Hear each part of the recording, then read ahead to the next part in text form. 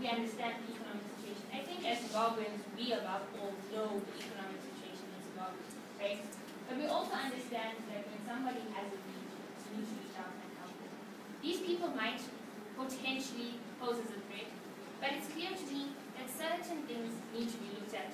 The people that are actually the threat are in Syria. They're there and they're spreading across.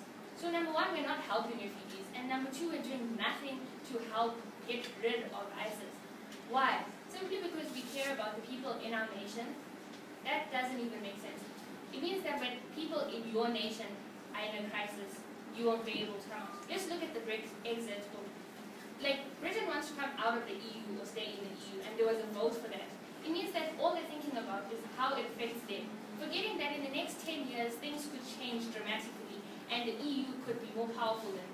It's certain things like that that we forget that we're human, and that people have needs other than ourselves. So it's something that we need to understand from a humanitarian point of view. These people have a better chance in limited conditions in your country than in their country, where they're more likely to die a painful death. And that is what you need to think about as a human, not as a country. Thank you very much for your contribution.